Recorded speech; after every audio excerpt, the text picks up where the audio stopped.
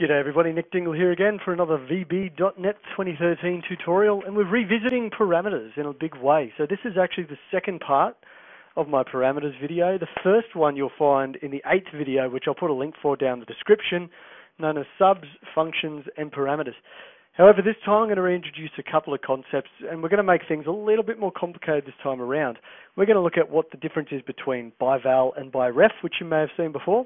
We're going to have a look at optional parameters, and then finally, how do you pass arrays back through parameters? So essentially what we're going to do is we're going to start with just a basic console application. So I'm going to click console. I'm not going to name it because it's going to be a throwaway application. And what we're going to do is we're going to focus on taking the average of a set of numbers. Now to start with, we're literally just going to take two numbers and we're going to average them out.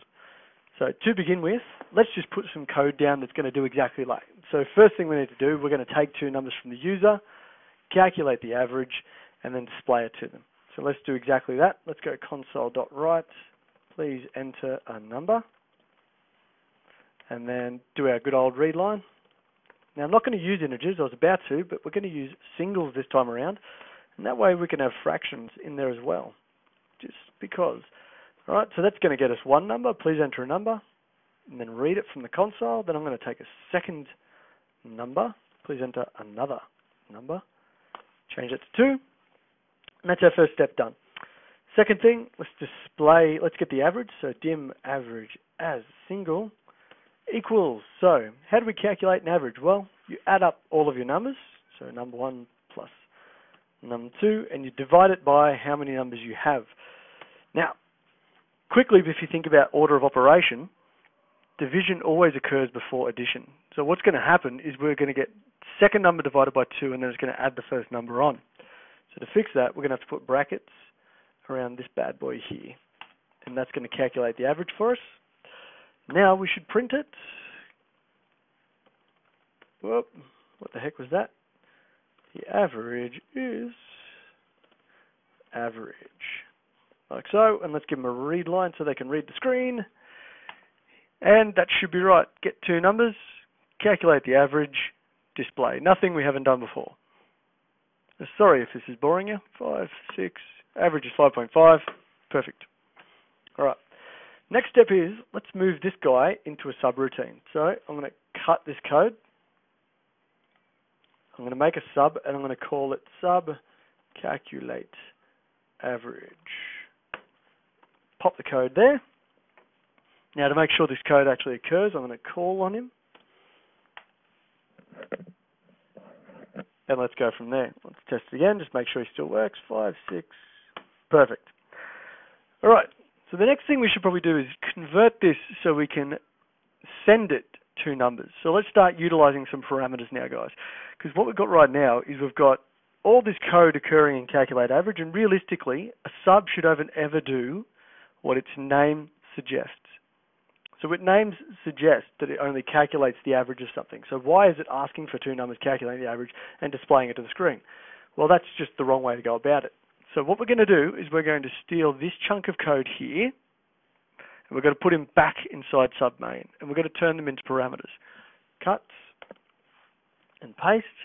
Now you'll see that num1 and num2 we get errors for because they're not declared, they're inaccessible at this point. So let's quickly go over what that means. We can dim num1 down here in submain, and it will not exist over here in sub calculate average. And no, I'm not about to put these dims up the top of the module like some people might want to, because that's actually bad practice. What I'm going to do is I'm going to set up these parameters here, and I'm going to call them the same thing. We're going to call them num1 and num2. Alright, and you'll see the errors go away because now num1 exists here and num2 exists just here. However, we get an error down here. It's because we're not passing it any parameters. No argument specified for parameter num2 and num1 as well, but it's bitching about num2 apparently. So what I'm going to do there is just type in num1. You can see down here I'm passing it there, and num2. Now here's probably the confusing part. Don't confuse this guy with this guy. When you collect a variable and pass it to a parameter, They're actually two separate things. So this guy here and this guy here are actually two different things. If we were to change the value of num1 here, if I was just to go num1 equals 50 for whatever reason, it would not affect this original guy. He would still equal 5 or whatever else got typed in originally. That's just something to note there. And before we finish and test this, I'm going to steal this read line, pop in below calculate average, and let's try it out. Let's press play. 5, 6, still works exactly the same way. The next thing we should really do is move this guy from a sub into a function, because really he's calculating an average. We want him to return the number 5.5 and let us do whatever we want with it. Maybe we want to use it in another calculation. Maybe we want to use it to calculate another average for whatever reason. Okay? So what we're going to do is change this guy to a function. And instead of dimming average as single, I'm literally going to get rid of all of this line, including the equals, and type in return. So what it's going to do is it's going to take this value and return our number 5.5 back down here to submain. So I need to steal this line of code, and we're going to return our dim average just here. And then print it to the screen. Now this might not look like much. It might look very silly that I originally moved it all over, but I just wanted to show you step by step why I'm introducing parameters and why I'm introducing a function and a return. So it's going to calculate the average for us and return the value back down to submain, and that value is going to get plugged inside of average, and we can keep using it just like we did before. 5, 6, done. Perfect. So that there is a reintroduction into parameters, why we actually use the things. All right. So what if we wanted to be able to average 3 numbers, but not every single time? Maybe we want to average 2 numbers sometimes and 3 numbers some other times. As soon as we mentioned, it's an optional parameter, isn't it? So what we do is we set it up as optional just there. Type in optional. Optional parameters must occur at the end of all your parameters if some of them aren't optional. So for example, these are compulsory parameters because I haven't got the optional keyword in front of them. So they appear first, and then my optional one appears last. So I'm going to say num3 is optional, and you'll notice I just got an error up here. Optional parameters must specify a default value. That's because if we don't pass a value down here, then Visual Basic needs to know what value to give num3 instead. So what I'm going to do is I'm going to say, well, rightio, if they don't pass it a value, I'm going to set it as -1. And if they haven't given me a number for number 3, it's going to be -1, and we're not going to include it in our averaging calculation. All right. So for example, we're going to have to if statement this. If num3 does not equal -1, then they've obviously given us a number for num3. So what I'm going to do is we're going to return the average of number 1, 2, and 3. So num1 plus num2 plus num3 divided by 3 this time. All right. I'm going to add an else to this statement, and I'm going to put our original guy up there. All right. So what the hell am I doing? If they've specified a number for number 3, it's not, well, hopefully it's not going to equal -1. Okay. If num3 does not equal -1, then return the average of 3 numbers. Otherwise, return the average of just the first 2 numbers. Okay, so this code will still work down here. If I press play, it should still do the average of 2 numbers and give me 5.5. If I quickly add a 3rd number to this,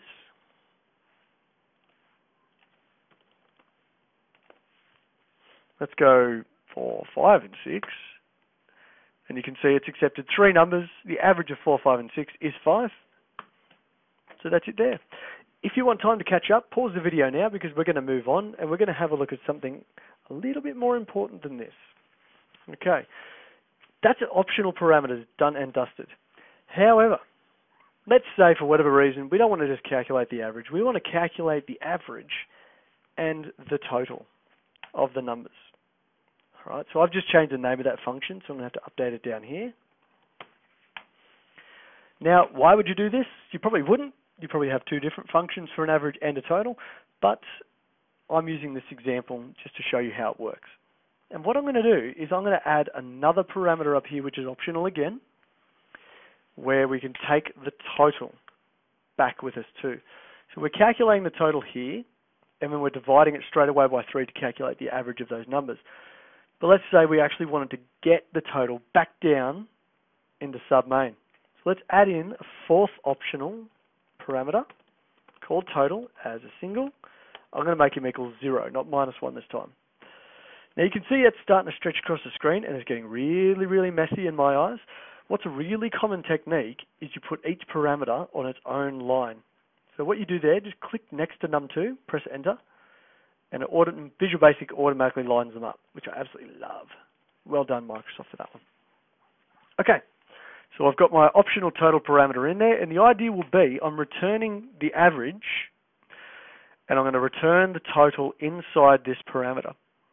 All right. If anybody knows about ByRef and ByVal, you could probably skip this part, and this is what I'm getting at. All right, first of all, let's start utilizing this total guy. Let's bring him into the play. Okay, just here. Whoop, sorry, not here, here. I'm going to calculate the total. All right, so you can see I'm repeating code there. So instead of calculating the total next to return, I'm just going to put total. All right, and let's do the same for here. Total equals num1 plus num2. Replace this guy here. Now let's test our code, make sure it still works. So 4, 5, and 6. Perfect. Still calculates the total exactly, and the average, I should say.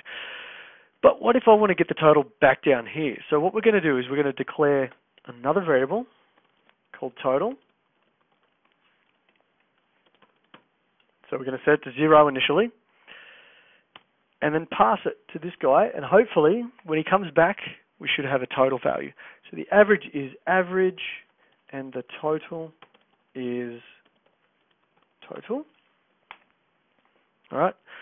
So what the idea would be is total gets passed inside calculate average total, whoop, right up here. Calculate the total, and that should be setting the value here. All right.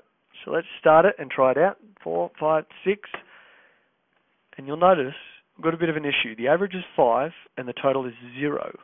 Well, realistically, 4 plus 5 plus 6 is 15. So the total should be 15. Now the average works, so you know that this bit's working perfectly fine.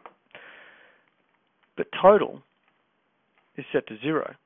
So what's actually happening is it still has the number 0 inside of it. And to reflect that, I could change this to -50. Just as an example, 4, 5, and 6. And the total is -50. So nothing is actually changing. Because by default, parameters are what you call ByVal, all right, or ByValue. So what happens is when you pass a parameter, such as num1 and num2 and num3, up to here, you're not passing the variable. You are not passing this box. You are only passing the number. And Visual Basic will make a copy of that number and work with the copy only. All right, and the same with num2, num3, and total. So by default, they're always ByVal. However, what if we actually wanted to pass the variable? We want to pass the box with the number in it so we can play with it. And then when we come back to submain, it's changed. Well, in that case, it's ByRef. So ByRef goes on the left of the variable name. So if you ever wanted a ByRef up here, it would be just next to the variable name like that. I don't want ByRef here. You're actually best off having ByVal by default. All right, so I hope that makes sense. What I'm going to do is we're actually, just by adding that keyword there, ByRef or by reference, we're not passing the number anymore. We're passing the whole variable intact. So any changes we make to it up in calculate average and total is actually going to return with us. So just by changing that keyword, if I press start, there it is. There's my by reference example. So by reference is really bloody handy if you want to pass more than one variable back, or you want the original variable to be affected when you work on it inside another function or sub. All right, that's pretty much it for these ones. What I suggest is you pause the video, you have a play around with your parameters, your optionals, your ByRef, your ByVals. Okay, by the way, ByVal you could simply type in and it wouldn't change a bloody thing. And personally, I think ByVal looks quite ugly, so I just leave it off, to be completely honest. I just leave it as is. The next step to this is we're going to send a whole array of numbers and we're going to calculate the averages on them. So I'm going to scrap all this code. That's why I'm telling you to pause the video and have a go yourself, because I'm about to scrap all this code, and we're going to start with something extremely similar, but very, very different totally. So pause now, and welcome back. Basically, I'm going to delete all of this stuff inside calculate average and total, and I'm going to get rid of these 3 parameters for the moment. What I'm going to do is replace it with one parameter, which is an array called nums. Okay, so nums as a single. Now, to specify an array in a parameter, you don't specify the size of the array. You just have to specify it is an array. So to do that, you just put open and close brackets there. So you'll see that Visual Basic has just identified that as an array of single floating point singles, or single floating points, I should say. All right. So our logic is completely changing. Because it's an array, because we can have a whole set of numbers now, we have no idea how many numbers there might actually be. By the way, don't worry about these errors down here. We'll get to them later. We have no idea how many numbers they're going to be. So we're going to use a for loop to go through every single number that's inside that array. So we're going to go for I equals 0 to nums dot length minus 1. Always remember the minus 1 when you're working with arrays, people, because it starts at 0. Okay. And what are we going to do inside here? Well, we're going to add up total. This one's quite easy. You go total plus equals nums I. So let's say there's 10 numbers inside my array. It's going to go from 0 to 9. It'll start at 0. It'll go add nums 0 to total. Then it'll come back over, add nums 1 to total, nums 2, all the way up to nums 9. And then it'll jump down here, where we can return nums total divided by nums length, which is going to give us the average of that array. And that's it. That's the entirety of our function done. We now need to modify our sub main code, however, to reflect those changes.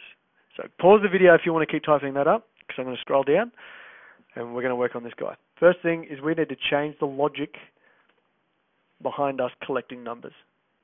Okay? So we're going to be collecting an infinite amount of numbers now. We're going to put them inside a list, and we're going to send that list as an array to our calculate average and total. So first of all, how are we going to stop collecting numbers? Okay, please enter a number or -1 to stop. It's probably the easiest way to do that. Instead of calling it num1, I'm just going to call it num. All right, and let's set up a list of numbers. Dim nums as new list of single. Now keep in mind, people, that nums up down here is not the same as nums up here. A parameter and a variable are not shared, even if they have the same name. Well, if they're in different subs, I should say. Ugh, that was a bit awkward. All right. So what we're going to do, we're going to repeat do loop until num equals -1. So that's when we're going to stop. Let's take this guy, jam him inside that. Biggest problem is we need to actually declare num here. All right. So loop, print this message, grab the number. We need to check if a number, num does not equal -1, then add it to the list. So you go nums.add num. So if the number does not equal -1, then add it to my list of numbers and loop until they type in -1. All right. Almost there, by the way, people. Now calculate average and total. We passed it 3 numbers before. Let's get rid of that. And let's pass it nums. Now nums is not an array of single. A list is actually not the same as an array of singles. So what we do is you put nums.toArray. And that'll send the whole list of numbers. So let's test this bad boy out. We can type in as many numbers as we want now. 10, -1 to stop. There it is. How easy is that? That's it. That's the entirety of this video, everybody. I hope you've learned a little bit of something about optional parameters, ByRef versus ByVal, and passing arrays into parameters.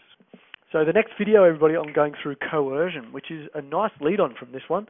So thanks for watching, everybody. This is Nick Dingle signing off. I'll see you in the next video. Bye-bye.